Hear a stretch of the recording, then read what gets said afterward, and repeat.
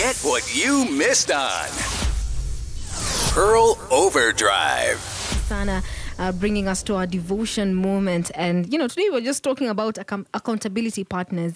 And one thing I like about being accountable is that it helps you to, just align your priorities. Because you find many of the times we set goals, and it's good to set goals. It's good to have a direction because goals give you a direction. But first and foremost, we need to make sure that we have smart goals. And also we are not just making them for the sake of it's the beginning of the year, everybody has to have a goal. Mm-hmm. You need to know exactly where you're headed, because where your friend is headed is not where you're headed. So their journey cannot be your journey. And probably, they started working on wherever they're working on a long time ago, and you can't catch up with them when you say, me, I want to be this by October, or by December, I want to be here. Mm-hmm. So you need to, you need to look at yourself. You need to analyze yourself, where you are at and where you desire to be. And one thing I like what you said, Brian Aseli, it has to be very logical, yes. Because again, if you started working on your gift, for example, or your talent 3 years back, I can't compare when I'm working on it right now. True. Because you have more skill, you have more experience, you have more exposure. So you can't start comparing yourself and saying, me, I want to be like so and so, and yet you started working on it right now. Mm-hmm. It's a journey, and you need to trust the process, and we need to ultimately leave it to God, so that we plan, but God is the one to establish our plans. And that's exactly why we would like you to just delve in deeper into the word, because it gives you directives on what you should do. The Bible verses that often give us reminders: iron sharpens iron and one man sharpens another.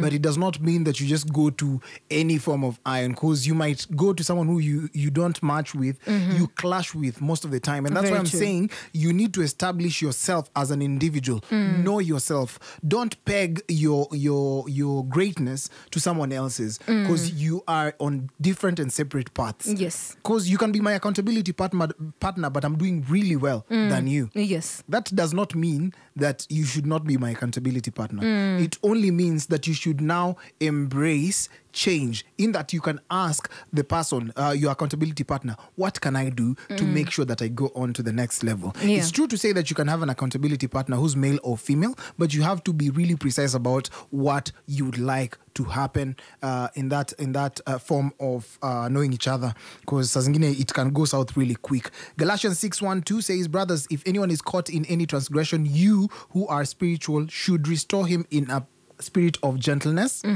Keep watch on yourself, lest you too be tempted.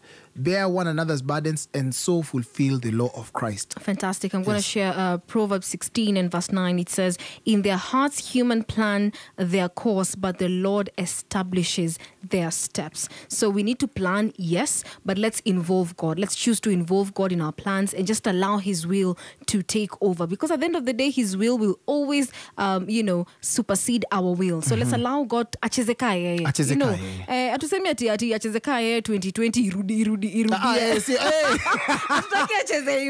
for 2020 cheza kama wewe ukiwa years before 2020. Exactly. So we need to just allow God to, do his will, because his will always supersede our will. In the name of Jesus, amen. We pray that you may find an accountability partner. That's our prayer. Sindio? Yes. Join Brian Aseli and Joanique on Pearl Overdrive. Weekdays from 3 p.m. to 7 p.m.